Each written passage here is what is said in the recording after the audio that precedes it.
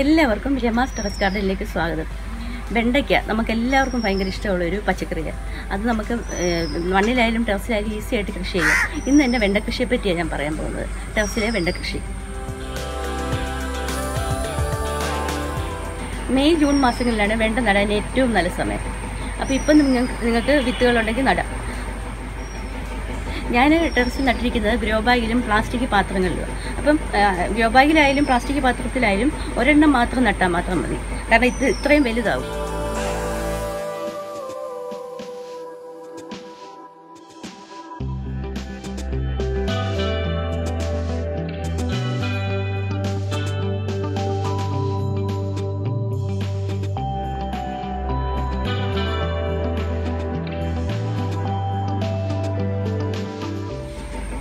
അപ്പം വെണ്ട പലതരത്തിലുണ്ട്.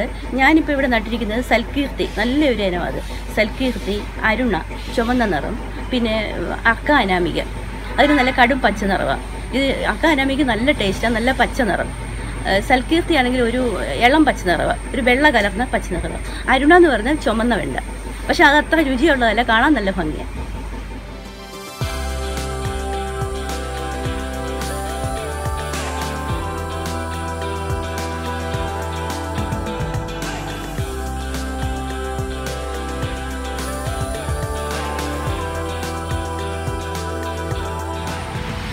ഇത് അരുണ എന്ന് പറഞ്ഞ വെണ്ട, നല്ല ചുമപ്പ് നിറം, കാണാൻ നല്ല ഭംഗിയാണ്. പക്ഷേ ഇതിനൊരു പോരായ്മ എന്ന് പറഞ്ഞാൽ പെട്ടെന്ന് മൂത്ത് പോകും. അതിനു മുമ്പേ നമ്മളിത് പറിച്ച് കറി വെക്കണം, അത്രയേ ഉള്ളൂ. ഇതാ വെണ്ടയുടെ വിത്തുകൾ. ഇപ്പോൾ നമ്മൾ വിത്തെടുത്തിട്ട് ഒരു 2 ദിവസം തണലിൽ ഉണക്കണം, എന്നിട്ട് നമുക്ക് പാകാം. ഇതിപ്പോൾ നമുക്ക് പാകണമെന്നുണ്ടെങ്കിൽ നമ്മൾ ഒരു കുറച്ച് സൂഡോമോണാസ് വെള്ളത്തിൽ കലക്കിയിട്ട് അതിനകത്തോട്ട് ഇട്ട് വെക്കാം. 1/2 മണിക്കൂറോ 1 മണിക്കൂറോ വല്ലതും, എന്നിട്ട് നമുക്ക് പാകാം. വിത്തുകൾ വേഗം മുളയ്ക്കാനും രോഗപ്രതിരോധ ശേഷിക്കും ഇത് നല്ലതാണ്. ഈ സൂഡോമോണസ് ലായനിയിൽ 1 മണിക്കൂറോ 1/2 മണിക്കൂറോ മുക്കി വെക്കുന്നത്. നല്ല വിത്താണെങ്കിൽ 4 ദിവസത്തിനകം മുളയ്ക്കും. മുളച്ച് 2 ആഴ്ചയ്ക്ക് ശേഷം നമുക്ക് പറിച്ച് നടാം. ഞാൻ ഇതിൽ നേരിട്ട് വിത്ത് പാകുകയാണ് ചെയ്യുന്നത്. പറിച്ച് നടുന്നൊന്നുമില്ല, നേരിട്ട് ഓരോ വിത്തങ്ങ് പാകും. ഇത് നമ്മൾ നേരത്തെ നിറച്ച് വെച്ചിരിക്കുന്ന ഒരു പാത്രമാണ്. അപ്പോൾ ഇതിനകത്ത് ഞാൻ ചാണകം, ചകിരിച്ചോറ്, വേപ്പിൻ പിണ്ണാക്ക്, മണ്ണ്, കുമ്മായപ്പൊടി, കരിയില പൊടിച്ചത്, പിന്നെ പച്ചില എല്ലാം ചേർത്ത് മിക്സ് ചെയ്ത് വെയിലത്തൊക്കെ വെച്ച് അങ്ങനെ എങ്ങനെയാണ് നിറയ്ക്കുന്നത് വെച്ചാൽ അങ്ങനെ തന്നെ നിറച്ച് വെച്ചിരിക്കുന്നത്. അപ്പോൾ ഇതിനകത്തോട്ട് നമുക്ക് 2 വിത്ത് നടാം.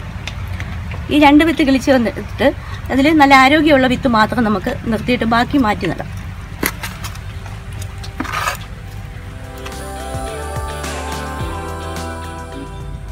എല്ലാവരുടെയും പരാതിയാണ് വെണ്ട കിളുത്ത് ഒരു 6-7 ഇലയാകുമ്പോൾ തന്നെ പൂക്കുന്നു എന്നുള്ളത്. അപ്പോൾ അതിന് ഞാൻ ചെയ്യുന്ന ഒരു ട്രിക്കെന്ന് വെച്ചാൽ, ഇത്രയും ഇലയായി കഴിഞ്ഞാൽ ഇതിൻ്റെ മണ്ടയൊന്ന് നുള്ളിക്കളയും. വേണ്ട, ഇങ്ങനെ വെച്ചിട്ട് നുള്ളിക്കളയും.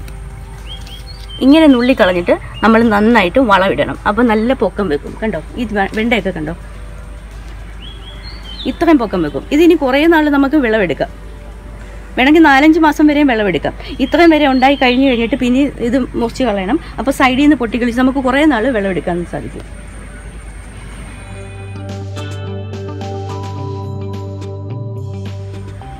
ആദ്യം 2 ആഴ്ച നമുക്ക് വളങ്ങളൊന്നും കൊടുക്കണ്ട. നമ്മൾ നല്ലതായിട്ട് അടിവളമൊക്കെ ചെയ്തല്ലേ നട്ടിരിക്കുന്നത്. അപ്പോൾ 2 ആഴ്ച നമ്മൾ വളമൊന്നും കൊടുക്കണ്ട. അത് കഴിഞ്ഞതിന് ശേഷം മാത്രം നമ്മൾ വളപ്രയോഗം ചെയ്താൽ മതി. ആദ്യം ഞാൻ കൊടുക്കുന്ന വളമെന്ന് വെച്ചാൽ കടലപ്പിണ്ണാക്ക് നല്ലതായിട്ട് നേർപ്പിച്ചൊഴിച്ച് കൊടുക്കും. അതാദ്യം ചെയ്യുന്നത്. മണ്ട നുള്ളി കളഞ്ഞ ശേഷം ഒരു ചെടിക്ക് ഒരു 10 ഗ്രാം എല്ലുപൊടി ചുവട്ടിലിട്ട് കൊടുക്കണം. അതുപോലെ തന്നെ ജൈവ സ്ലറിയും കൂടി ഒഴിച്ചു കൊടുക്കണം.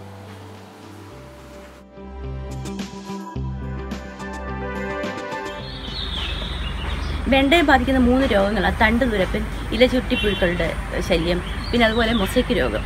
അപ്പോൾ തണ്ടുതുരപ്പിനെ നമുക്ക് പ്രതിരോധിക്കാനായിട്ട് ഈ സൂഡോമോണാസ് ലായനിയിൽ തൈകളുടെ വേര് മുക്കി 1/2 മണിക്കൂർ വെച്ചിട്ട് നടുവോ അല്ലെങ്കിൽ വിത്തുകൾ അതിനകത്ത് മുക്കി വെച്ചിട്ട് നടുവോ ചെയ്യാം. കൂടാതെ തൈകൾ വളർന്നു വരുന്ന സമയത്ത് ഓരോ ആഴ്ചയിലും 20 ഗ്രാം സൂഡോമോണാസ് 1 ലിറ്റർ വെള്ളത്തിൽ കലക്കി ചോട്ടിലൊഴിച്ച് കൊടുക്കണം. അപ്പോൾ ഈ തണ്ടുതുരപ്പിനെയൊക്കെ പ്രതിരോധിക്കാൻ പറ്റും. കൂടാതെ വേപ്പെണ്ണ എമൽഷൻ, വേപ്പിൻ പിണ്ണാക്ക് വെളുത്തുള്ളി മിക്സ് ഉണ്ടല്ലോ, ജൈവ കീടനാശിനി ഉണ്ടാക്കിയിട്ട് തളിക്കാം. പിന്നെ അതുപോലെ തന്നെ ഇലചുറ്റിപ്പുഴു, ഈ ഇലയെല്ലാം ഇങ്ങനെ ഈ അറ്റത്ത് വന്നിങ്ങനെ ചുറ്റിയിട്ട് ഇതിനകത്തേക്ക് പുഴുക്കളിരിക്കും. അത് എല്ലാവർക്കും അറിയാം. അത് ഇങ്ങനെ നല്ലതായിട്ട് ചുരുട്ടി എന്നിട്ട് അത് നോക്കാമെങ്കിൽ നമുക്ക് ഇതിനകത്തൊക്കെ പുഴുക്കൾ ഇരിക്കുന്നതാണ്.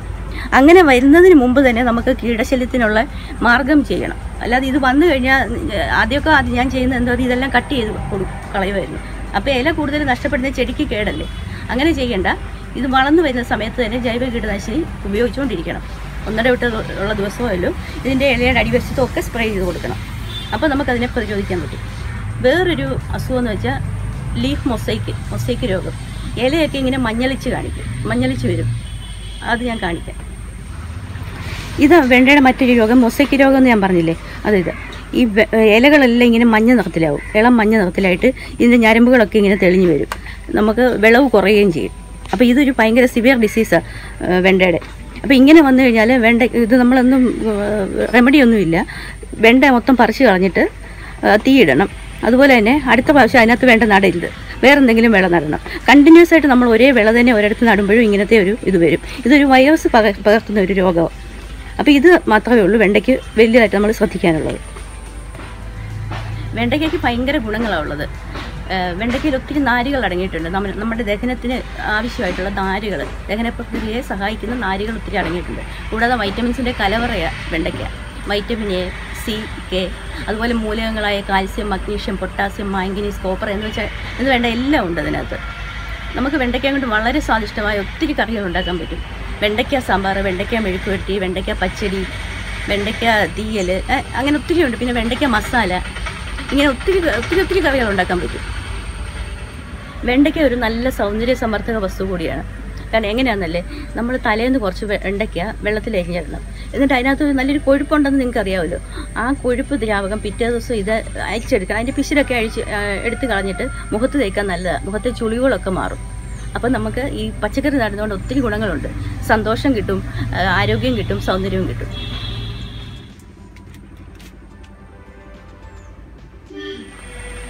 ഈ വെണ്ടയ്ക്ക ഞാൻ ഇനി വിളവെടുക്കാൻ പോവാം. കുറച്ച് വിത്തിന് ഞാൻ നിർത്തിയിട്ടുണ്ട്. അപ്പോൾ ഇത് നല്ലൊരു വെറൈറ്റി വെണ്ടയാണ്. ഇപ്രാവശ്യം ഞാൻ കൂടുതൽ ഇതിൻ്റെ വിത്തെടുക്കും.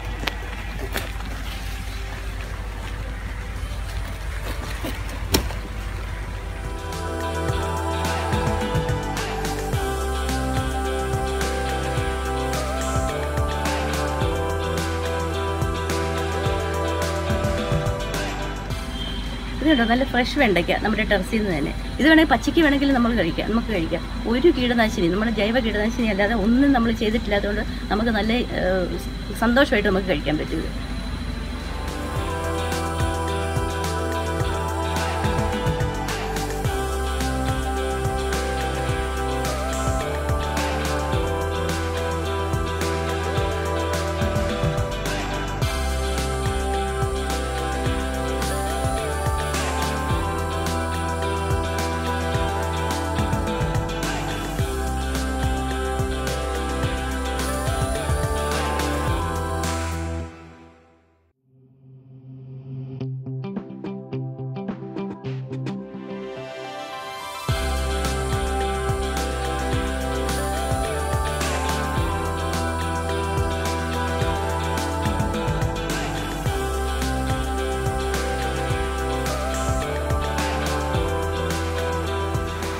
കവർ അയച്ചവർക്കെല്ലാം ഞാൻ വിത്ത് ഇന്ന് തന്നെ തിരിച്ചയക്കുന്നതാണ്. എല്ലാവരുടെയും കവർ അയച്ചവരുടെയൊക്കെ പേരുകൾ ഞാൻ ഡിസ്ക്രിപ്ഷനിൽ കൊടുത്തേക്കാം. അതൊക്കെ നിങ്ങൾ നോക്കിക്കണം. ഇപ്പോൾ വെണ്ട കൃഷി ചെയ്യാൻ പറ്റിയ സമയമാണ് മെയ് ജൂൺ മാസങ്ങൾ. അപ്പോൾ നിങ്ങളുടെ കയ്യിൽ വെണ്ട വിത്തുണ്ടെങ്കിൽ ഇപ്പോൾ തന്നെ പാകിക്കോ, നമുക്ക് നട്ടു തുടങ്ങാം. അതുപോലെ തന്നെ വെണ്ട കൃഷിയെ പറ്റിയുള്ള എൻ്റെ ഈ വീഡിയോ നിങ്ങൾക്ക് ഇഷ്ടമായെങ്കിൽ നിങ്ങൾ ലൈക്ക് ചെയ്യണം, കമൻറ്റ് ചെയ്യണം. എന്തെങ്കിലും അഭിപ്രായങ്ങളുണ്ടെങ്കിൽ കമൻസിൽ രേഖപ്പെടുത്തണം. പിന്നെ അതുപോലെ തന്നെ എൻ്റെ ചാനൽ സബ്സ്ക്രൈബ് ചെയ്യണം. അടുത്ത ആഴ്ച മറ്റൊരു വീഡിയോ ആയിട്ട് ഞാൻ വരാം. നന്ദി.